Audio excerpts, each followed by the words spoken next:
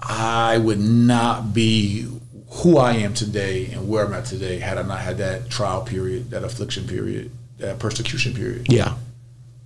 That was just another story, another test. It's like what you made of. Yeah, we on Boss Talk TV. Shout out to E. He the reason you see me. Let me ask you this, man, because you've been on the internet crazy. I've seen it back and forth with you and certain people. I know that you ain't been saying the names of the people that you was into it with. Yeah. But at the end of the day, it don't benefit me. It don't benefit you. But at the end of the day, my name's a valuable one. So you my name's a bait.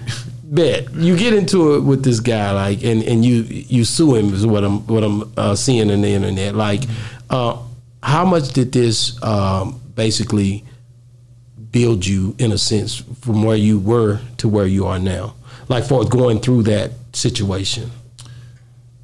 I would not be who I am today and where I'm at today had I not had that trial period, that affliction period, that persecution period. Yeah.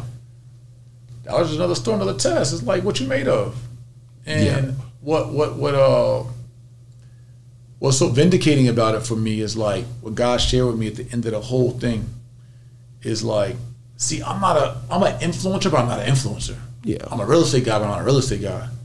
Like, I'm a man of God. I'm called by God to do great things and just whatever it is he got for me, right? So I went through all these, I didn't even get to half my stories, but God, I've been divorced, I've been bankrupt, I've been like all these different things, right? Parole, work release, house monitoring, ankle bracelet. I got the cliche black man's journey of everybody. Yeah. You know what I'm saying? And God specifically gave me that testimony so I could minister and reach so many people on a real level. So like even going through a social media slander or whatever the case is, God just said to me simply, if you can't handle social media, you can't handle nations. That's real.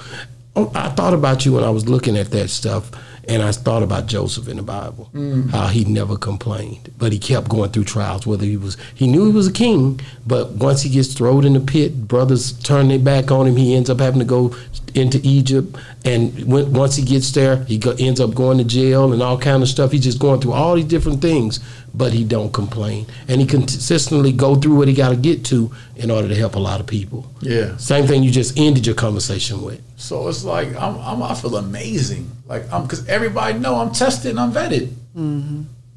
Like everybody know.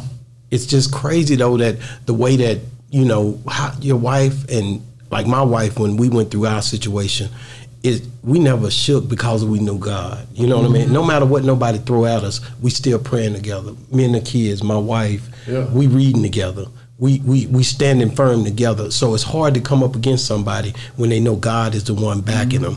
So that was one of the main things that I had going for me. And when you a man of God like that and the priest of your household like that, you got to understand that you're not even going against that person, man.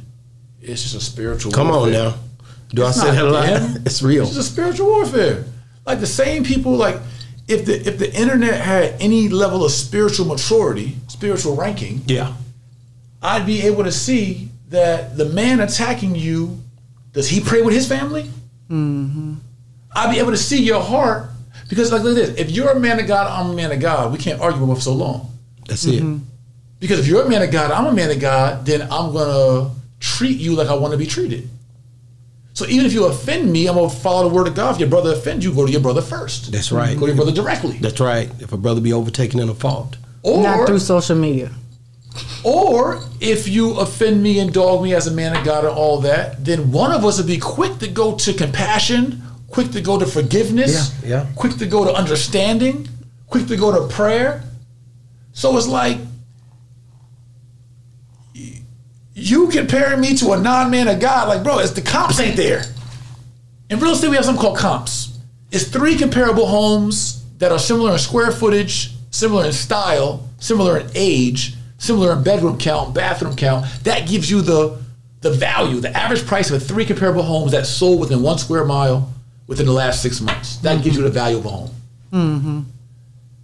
Y'all comparing mansions to trailer parks. Wow. The only comps for me are other men of God. That's real. Other real men. That gotta be. So the comps ain't the same. So yeah, it looks funny, it looks off. Yeah, you're comparing, like, Let me ask you this: Tulsa Real Estate Fund. Tulsa Real Estate Fund as the first ever real estate crowd fund, 100% black owned. Explain that to me. What is it? Tulsa Real Estate Fund is a regulation tier 2 crowd fund. Okay. It's the largest black owned crowd fund in the history of America. Wow. We partner with 15,000 families from 22 countries, and we're able to raise over $11.5 million together to deploy $9.4 million into projects in 10 different states with 12 different developers, all black developers around the country. We've created over 200 jobs. We built a black house here in Atlanta. You got to see it before y'all leave. It's right in East Point by the airport. It is. The Legacy Center, yes. A 30,000 square foot, culturally dipped, Class A events venue and media production space. We've also launched a mentorship program, Big Brothers Anonymous, which through our center, which partnered with the Obama Foundation. We mentor young men of color, young boys and men of color, ages 12 to 24. Only here in Atlanta? Only here in Atlanta for now. And but the Tulsa Fund is group economics. It's Black Wall Street in real life. It's Black excellence in real life.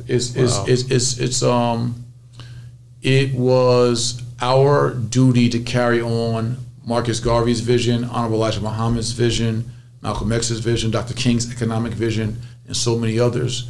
O.W. Gurley, the founder of Black Wall Street, and J.B. Stafford of Tulsa, Oklahoma, were called Tulsa Real Estate Fund, not because I'm from Tulsa, but because the homage to Black Wall Street. That's it.